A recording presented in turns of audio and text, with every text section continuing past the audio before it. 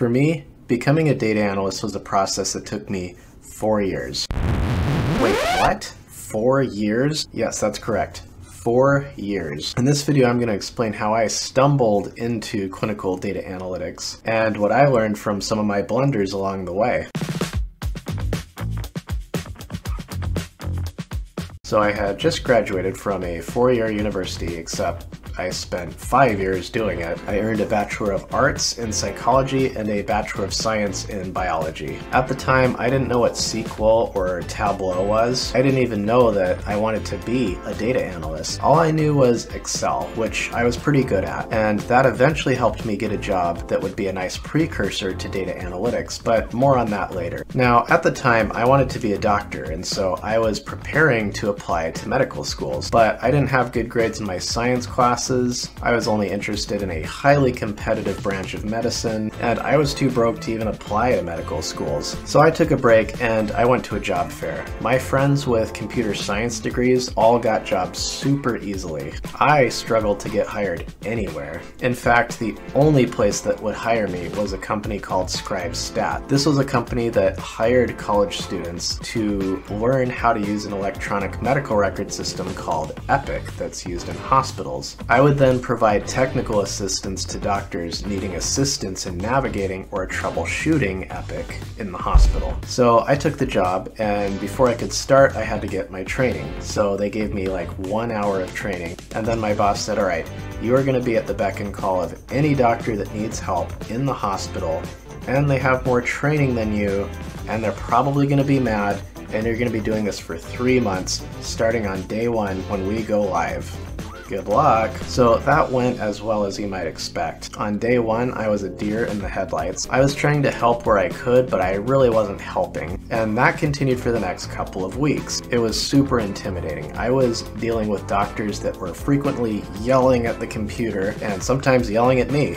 Little did I know that I was witnessing a process that was unfolding across the whole country. Believe it or not, until the last decade, most hospitals did not have an electronic medical record system, and it was difficult to store patient records en masse in a digitalized format. It was a trial by fire, but it was a very important experience in that it helped me get used to working with doctors, and it helped me get used to Epic, which would be important later on. I also made the realization that I did not want to be a doctor, especially after seeing how stressful their jobs could be. But I knew that I still wanted to work in healthcare because I still found it very intriguing, and I loved the idea of helping patients. So my job with that company was coming to an end because it was only a 3-month stint, so I applied to 200 jobs, and I heard back from 1 job. That job was for a data abstractor position at my university.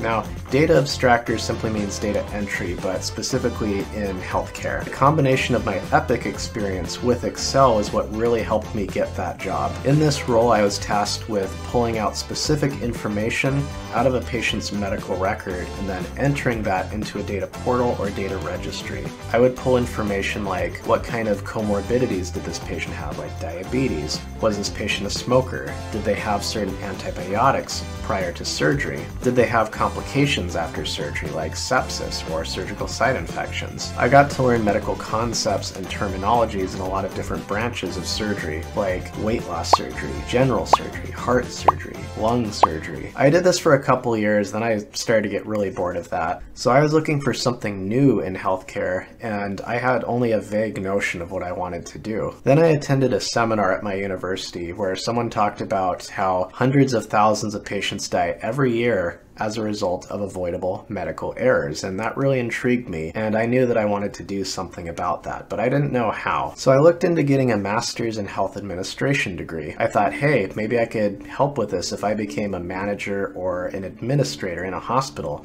And they make good money, so why not? So I applied to my university Masters of Health Administration program, and I interviewed and I was offered a position. That program would cost me $70,000, so I decided to work part-time to somewhat offset the costs of tuition. In the MHA program, I learned about legal issues in healthcare, critical issues in public health, the finance and accounting side of healthcare, using statistics to improve processes in a hospital. My favorite subject though was quality improvement and patient safety, and it was the thing that I wanted to learn the most about while I was in the program. And we also did a lot of presentations, like every week. And every project and presentation we did it in a team that we were assigned to from the very beginning of the program. It was in this program that I learned that data is extremely crucial to the day-to-day workings of a hospital. We were given a lot of assignments involving data, and I loved those assignments. Because I had a lot of experience in Excel, I became known as the data guy on my team. Then after the first year was over, we were required to do summer internships. So I took a job at a rural hospital in the quality improvement department, as this was my favorite subject. While I was in that internship, one of my friends that was also working there at the time said, "Hey Josh, you love data. Have you ever heard of Tableau?"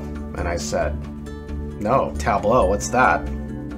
Never heard of it. So I went to the Tableau website that night and I downloaded a free trial of Tableau. And I started dabbling with it. I connected it to a data set that I was using at the time, and I was just blown away by what it could do. Within 30 minutes, I managed to create this map that had this gradient density of how many people lived in certain zip codes and what chronic conditions they had. It was at that point that I knew that I wanted to do that for the rest of my career, and I knew that that little dashboard that I built in 30 minutes could get me a job somewhere. Now, before I move on, if you like this video so far, please consider hitting that like button. That'll help my channel grow, and it will also help me know if I'm providing the right content to you. So now it's the second year of the MHA program, and I start developing a better appreciation for the issues in healthcare and how data can be used to help solve those issues. And this is where I really started to intensify my efforts to do something with data. I use Tableau more often in my presentations. At this point, I really started to realize that what I wanted to be was a data analyst, and that I needed one more skill to become a data analyst, and that was SQL. So I dabbled in SQL as well, and I learned it at a website called SQLzoo.net. But there was one problem.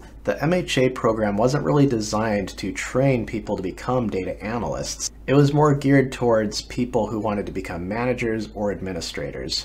I came to the realization that I love data, but I did not love the idea of becoming a manager or an administrator. So then I thought, what do I do now? So I talked to my faculty mentor, and he referred me to one of his former students who also loved data that worked at a local hospital. She worked in the quality improvement department, so I reached out to her and asked her if she could meet with me to do an informational interview. And in that informational interview, she talked about the work that she did with her team to improve patient safety and the quality of care in clinical processes. Things like, how do we detect and treat sepsis as rapidly and effectively as possible?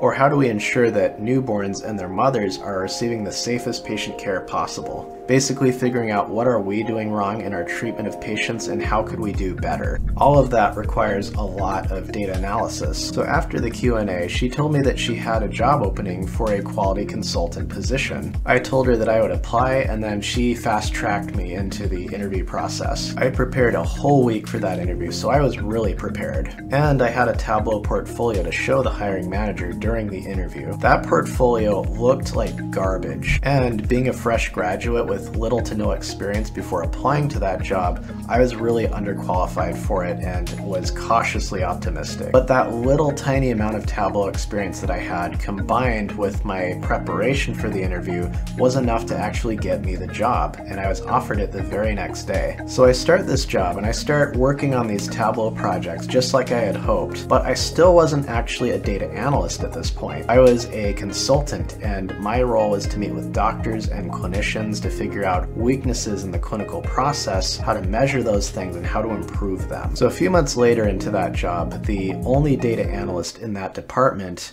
announces that she is resigning. Let's call her Sean. So my boss calls me into her office and says, "Josh, Sean is quitting. We need someone to fill this data analyst position. you like data, do you want to be the new data analyst? And so at that point I was just over the moon because I realized this was my golden ticket to start doing data analytics and making a career out of this. So I said yes. And then Sean trained me on all of the data processes that she managed in the hospital. And because I had already known a little bit of SQL combined with a lot of knowledge of Tableau and Excel, I was able to pretty quickly adapt to the job. And several jobs later, here I am still doing the work that I love. All right, so that was a pretty long road that I traveled, and although I am happy for those experiences, I probably would have done things a little bit differently if I were to go back in time. I would have probably double majored in computer science and public health when I was an undergrad, and that way I would have probably saved myself an extra 2 years and $70,000. Computer science is a very versatile degree. You can work in software engineering, data analytics,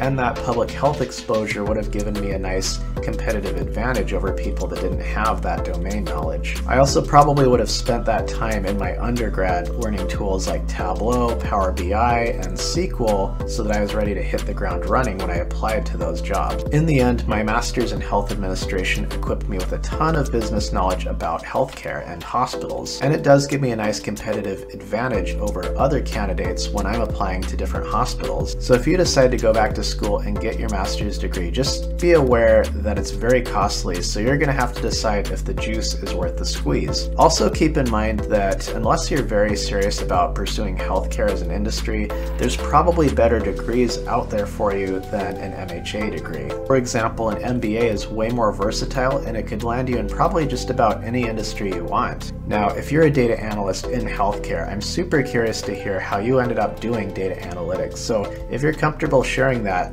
leave that in the comments down below. Well, thank you everyone so much for watching. If you aren't sure where to start in your analytics journey, I have a couple videos that you can get started on. I also have much more content on the way, so do hit that subscribe button so you don't miss it. And with that, I'll see you in another video.